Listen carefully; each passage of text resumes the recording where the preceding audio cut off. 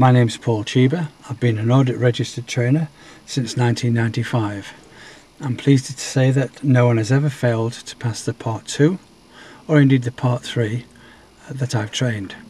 This is an important thing to tell you because I'd like to feel that you have confidence in what I'm going to tell you today.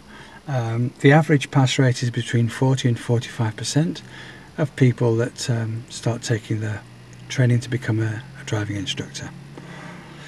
What I'm going to do on this film is I'm going to explain to you how, why and when we need to do whatever you need to do in order to pass your Part 2. The important thing about me telling you that I'm an audit registered trainer is that lots of people offer training to prospective driving instructors who aren't actually audit registered. This is rather like having a nurse operate on you. Not many of us would feel comfortable about doing that.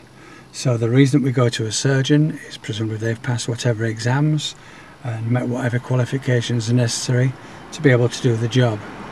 You need to make sure that if you have a look at my window, is that your trainer has got two licenses.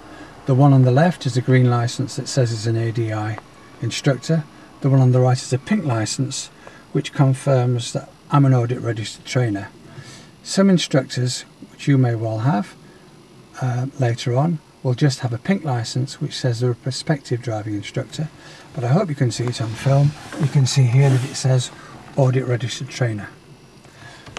This means that every 2 years a supervising examiner will come and sit in on one of my lessons, check out my paperwork, make sure that the criteria for financial regularities and a bunch of other stuff is up to standard, and that my ability to teach prospective driving instructors, no matter what it is I'm going to teach them, is up to standard.